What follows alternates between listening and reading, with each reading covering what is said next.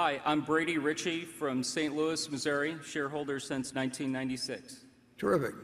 Warren, you and Charlie have been critical of business schools in the past and what they teach. With respect to value investing and super investors of Graham and Doddsville, you featured the returns of many great investors with different backgrounds, work, and education, with the lesson being following the philosophy is the key. To be successful today, does it still just fall back to Chapter 8 of The Intelligent Investor? And what do you think of programs and designations such as CFA, CFP, etc., which purport high standards, yet rooted heavily into academia? And I'd like to challenge you to a round of bridge tomorrow. And what was the last part? What do we think about? Yeah, business schools and all that. The business schools and all that. Yeah. I didn't catch the last one. They're better. Oh, he's challenging me to a round of bridge. Okay. I went to 3 business schools, and at each, I found a teacher or two. I went to one specifically to get a given teacher, but each one of them I found a teacher or two that I really got a lot out of. So we're not anti-business school here at all. We do think that the priesthood, say 30 years ago, for example, in terms of, or 40 years ago, in terms of efficient market theory and everything, they strayed pretty far, in our view, from the reality of investing. And I would rather have a person, if I could hire somebody among the top 5 graduates of number 1, 2, or 3 of the business schools, and my choice was somebody that had was bright, but had Chapter 8 of The Intelligent Investor. Absolutely, it just was natural to them. They had it in their bones, basically. I take the person from Chapter 8. This is not, what we do is not a complicated business. It's got to be a disciplined business, but it does not require a super high IQ or anything of the sort. There are a few fundamentals that are incredibly important, and you do have to understand accounting, and it helps to get out and talk to consumers and start thinking like a consumer in many ways in certain industries and all of that. But it just doesn't require advanced learning. And I certainly, I didn't want to go to college, so I don't know whether I would have done better or worse if I'd just quit after high school, and read the books I read and all of that.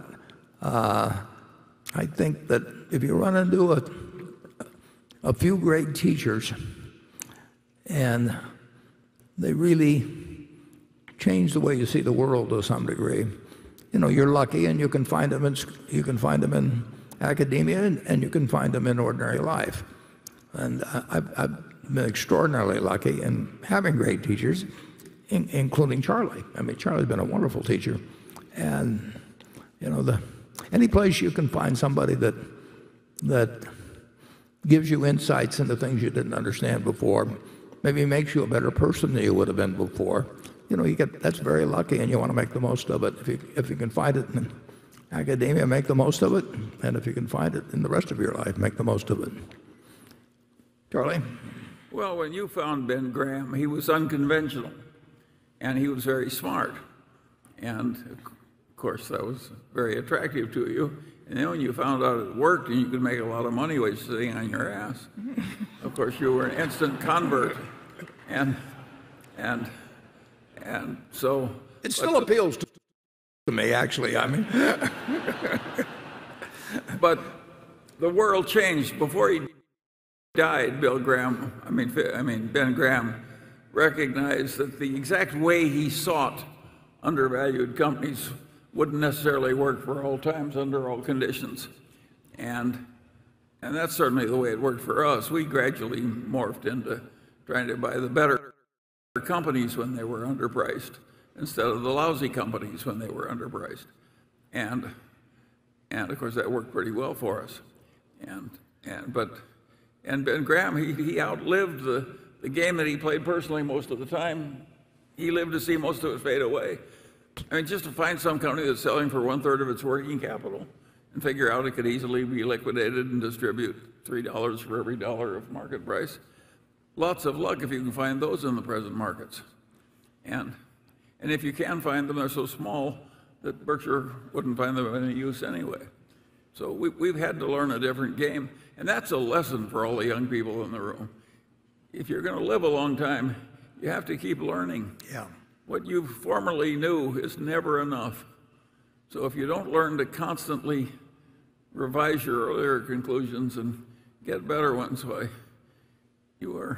I always use the same metaphor. You're like a one-legged man in an ass-kicking contest. Yeah.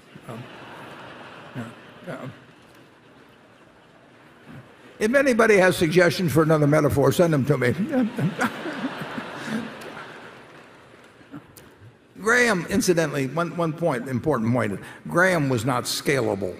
I mean, you could not do with really big money.